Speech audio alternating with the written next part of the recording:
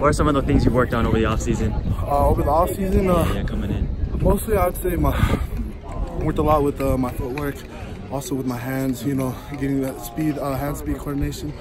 And Coach Chad, you know, he's doing a really good job.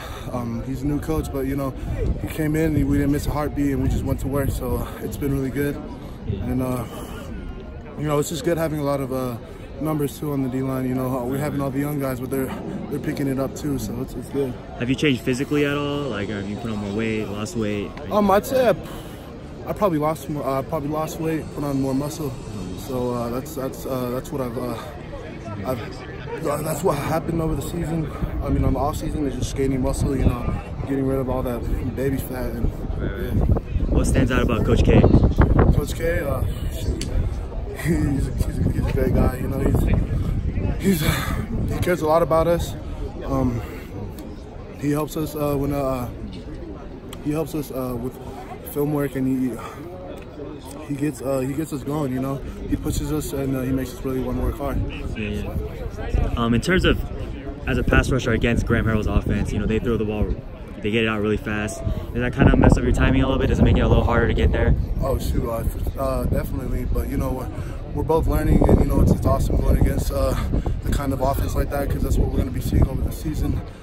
And it's just really good to get those reps just live, and it's just really good. You mentioned young guys on the D-line. Who are you seeing that kind of sticks out to you? I'd say, shoot, a lot of our guys, Stanley, Nick, Drake, they're all doing amazing, and they're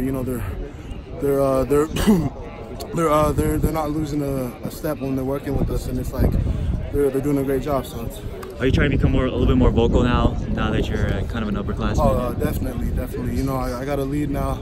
You know, I had I had a good group of older guys to learn from, and you know, I just got to do my job and show them the way, and make sure that, you know, they're on the right track to succeed. Any old linemen that stick out to you? You know, just that you like going up against right now, giving competition? Yeah, definitely. I'd say Elijah Barrett-Tucker.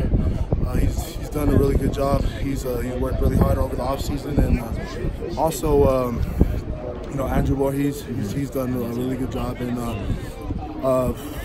Liam, you know, flipping on the offside. He's really doing good. So. Where have you seen them kind of progress? Like, have you seen them grow, like going up against them over the past? Shoot. Well, with Elijah, you know, he redshirted, and you know, he played last year too. But you know, he's progressed, and I think he's one of the guys that, you know, that I mean, everyone's gonna have to watch out for this year, because he's doing a really good job, and he's stepping it up a lot.